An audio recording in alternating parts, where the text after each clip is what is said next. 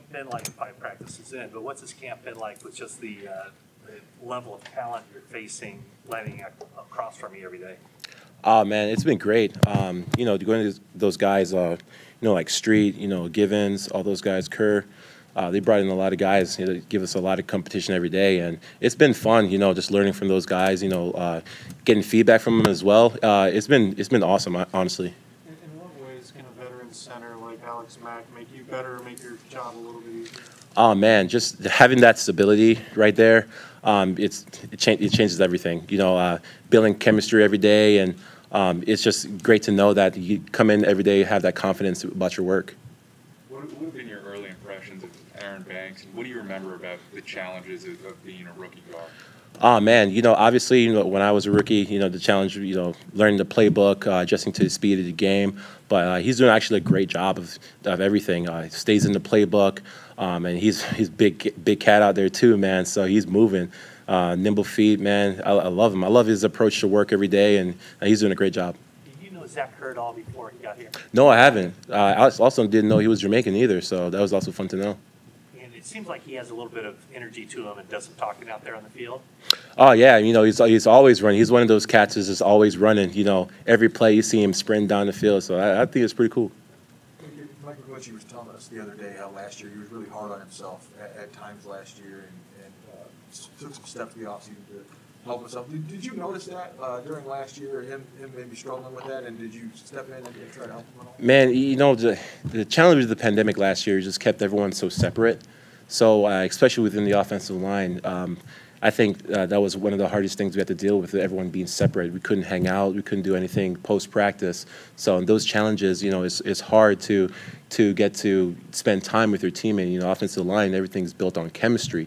So when we were posed on that with the league and the challenges we had during the pandemic just made it very tough. What kind of ways, I mean, were you guys doing group FaceTimes? I mean, outside of the kind of the mandatory Zoom calls, was there anything that you could do like that? I mean, like no physical contact. You couldn't do anything, you know. And we had the Zoom and everything, and we're doing the Zoom in the whole season pretty much. But other than that, nothing.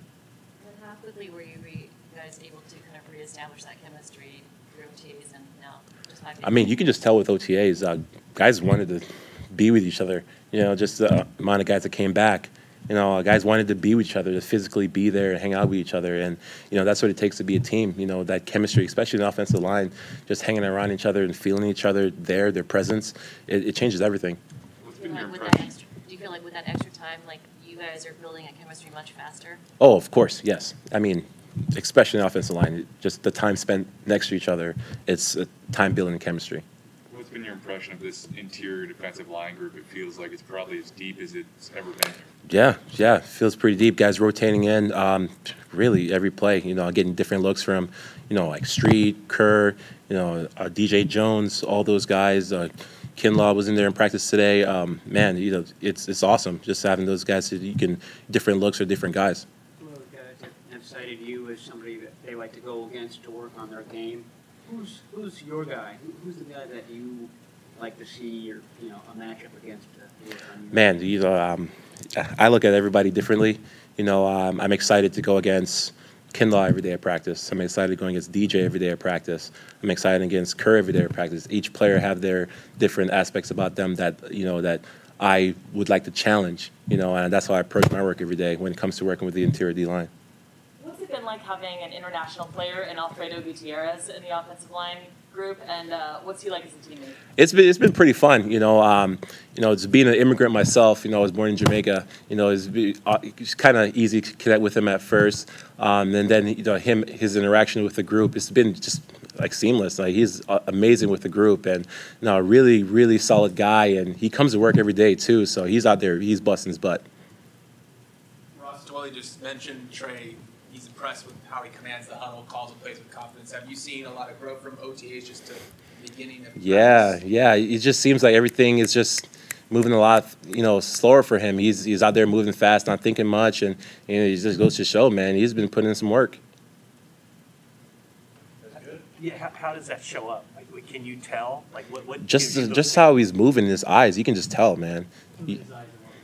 Like making reads and stuff like that, you can tell he's been putting his time in his playbook. hard not to pay attention or talk about what's happening in the quarterback room? What do you mean? Like with all of us out here talk about it ad nauseum, and then Ross was just in here saying he doesn't think about the quarterback situation at all. I would guess that that's a stock answer, but is it difficult to not talk about it, or is it a conversation you guys have a lot? I mean, we're here in training camp. You know, we're here trying to win games, so it's not much to talk about. You know, every guy has a challenge of getting better every day. So that's a challenge as training camp, and that's been our focus, I feel. So.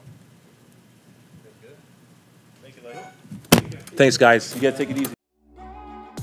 Did you enjoy that video? Make sure to check out these other ones.